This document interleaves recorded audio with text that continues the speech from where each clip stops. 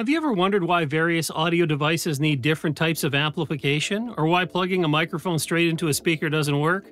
If you're just starting out in audio engineering, understanding signal levels is crucial. So let's break it all down so your recordings sound clean and your gear works exactly as it should.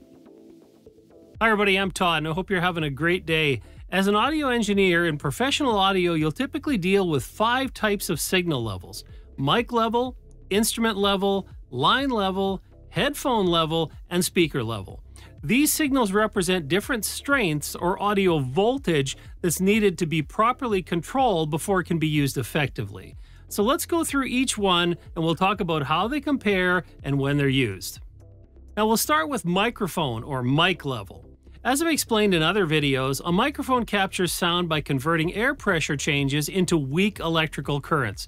These currents are known as mic level signal, and they generally range between about -60 and -40 dBV, or 1 to 10 millivolts. Now we'll get more into detail about various dB scales in a future video, but for now understand that this signal is too weak to be used directly into a mixing console or audio interface, so we use a microphone preamp to boost up that level. Now sometimes the preamp is built into other devices, but it's definitely an important stage between one and the other.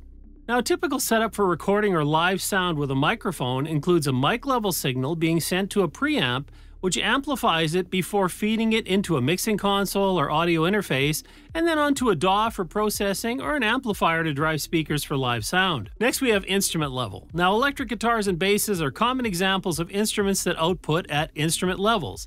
These levels are stronger than mic level, but weaker than line level. Instrument levels are typically between about -30 and -20 dBu, or between 50 and a few hundred millivolts. Now, similar to microphones, these signals require amplification before they can be properly processed. So instruments are typically plugged into an instrument amplifier for live sound or recording with microphones, or into a DI box, direct input, and then a preamp to boost them up to line level, making them usable for mixers, audio interfaces, or even amplifiers for live sound. If you want to learn more about DI boxes, check out the video I've linked at the end. Think about an instrument amplifier such as a guitar amp combo as an all-in-one solution to bring instrument level all the way up to speaker level.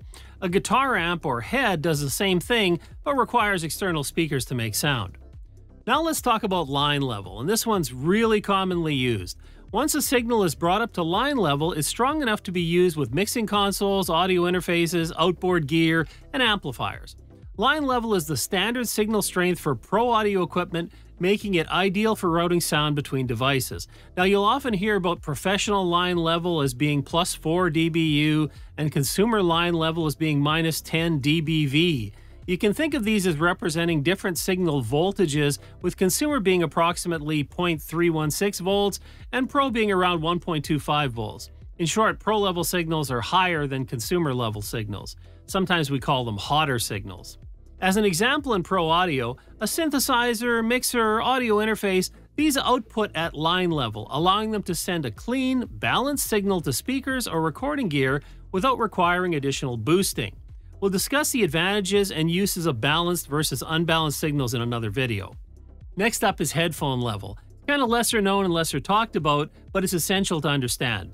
A good way for beginners to think about headphone level is as a boosted version of line level that's strong enough to drive small speakers inside headphones. Now, headphone level is often between about 1 and 3 volts RMS, with the output level being provided by the amplifier being impedance dependent. So you'll often hear headphone power requirements expressed as watts or milliwatts required to provide a certain sound pressure level.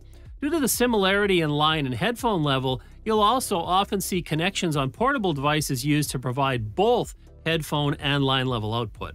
Fun fact, we often talk about using headphone amplifiers to boost line level signals so we can drive high impedance studio headphones for detailed critical listening.